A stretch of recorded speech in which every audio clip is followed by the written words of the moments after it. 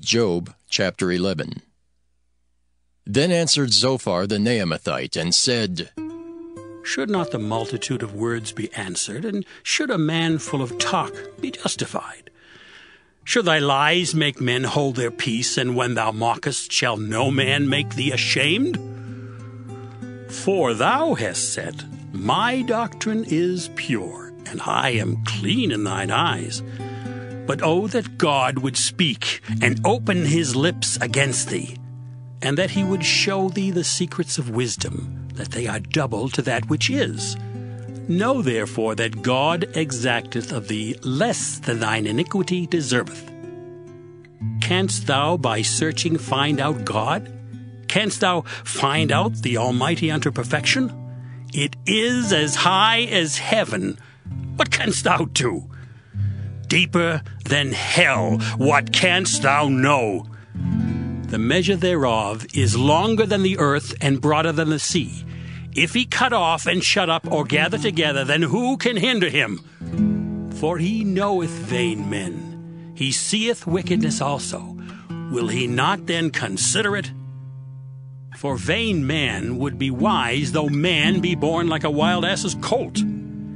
If thou prepare thine heart, and stretch out thine hands toward him, if iniquity be in thine hand, put it far away, and let not wickedness dwell in thy tabernacles. For then shalt thou lift up thy face without spot, yea, thou shalt be steadfast, and shalt not fear, because thou shalt forget thy misery, and remember it as waters that pass away. And thine age shall be clearer than the noonday. Thou shalt shine forth, thou shalt be as the morning. And thou shalt be secure, because there is hope. Yea, thou shalt dig about thee, and thou shalt take thy rest in safety. Also thou shalt lie down, and none shall make thee afraid. Yea, many shall make suit unto thee. But the eyes of the wicked shall fail, and they shall not escape. And their hope shall be as the giving up of the ghost. Job chapter 12. And Job answered and said, No doubt, but ye are the people, and wisdom shall die with you.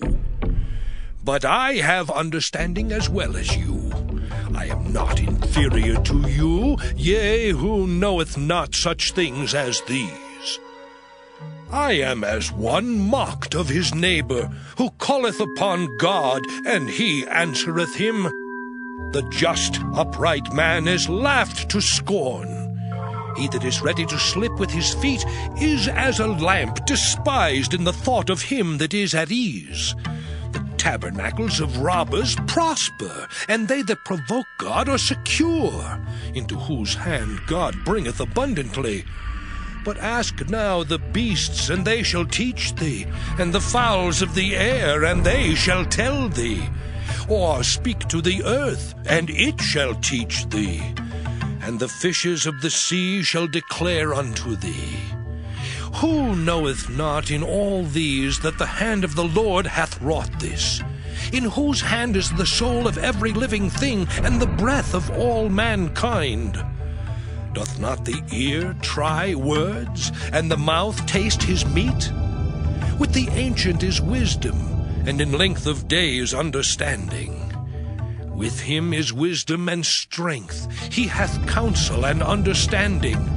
Behold, he breaketh down, and it cannot be built again. He shutteth up a man, and there can be no opening. Behold, he withholdeth the waters, and they dry up. Also he sendeth them out, and they overturn the earth. With him is strength and wisdom. The deceived and the deceiver are his. He leadeth counselors away spoiled, and maketh the judges fools. He looseth the bond of kings, and girdeth their loins with a girdle. He leadeth princes away spoiled, and overthroweth the mighty. He removeth away the speech of the trusty, and taketh away the understanding of the aged. He poureth contempt upon princes, and weakeneth the strength of the mighty. He discovereth deep things out of darkness, and bringeth out to light the shadow of death. He increaseth the nations, and destroyeth them. He enlargeth the nations, and straiteneth them again. He taketh away the heart of the chief of the people of the earth, and causeth them to wander in a wilderness where there is no way. They grope in the dark without light, and he maketh them to stagger like a drunken man. Job chapter 13. Lo, mine eye hath seen all this, mine ear hath heard and understood it. What ye know, the same do I know also. I am not inferior unto you. Surely I would speak to the Almighty, and I desire to reason with God. But ye are forgers of lies, ye are all physicians of no value. Oh, that ye would altogether hold your peace, and it should be your wisdom. Hear now my reasoning, and hearken to the pleadings of my lips. Will ye speak wickedly for God, and talk deceitfully for him? Will ye accept his person? Will ye contend for God? Is it good that he should search you out?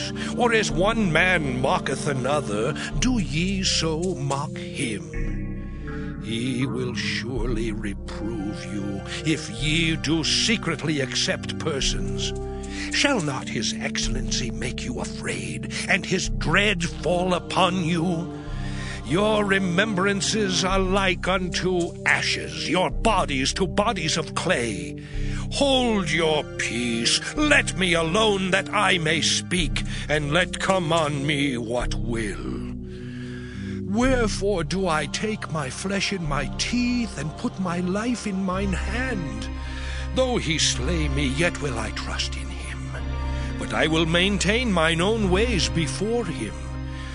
He also shall be my salvation, for an hypocrite shall not come before him. Hear diligently my speech and my declaration with your ears. Behold now, I have ordered my cause. I know that I shall be justified. Who is he that will plead with me? For now if I hold my tongue, I shall give up the ghost. Only do not two things unto me, then will I not hide myself from thee. Withdraw thine hand far from me, and let not thy dread make me afraid. Then call thou, and I will answer, or let me speak, and answer thou me. How many are mine iniquities and sins? Make me to know my transgression and my sin. Wherefore hidest thou thy face, and holdest me for thine enemy? Wilt thou break a leaf driven to and fro, and wilt thou pursue the dry stubble? For thou writest bitter things against me, and makest me to possess the iniquities of my youth. Thou puttest my feet also in the stocks, and lookest narrowly unto all my paths. Thou settest a print upon the heels of my feet, and he as a rotten thing consumeth, as a garment that is moth-eaten.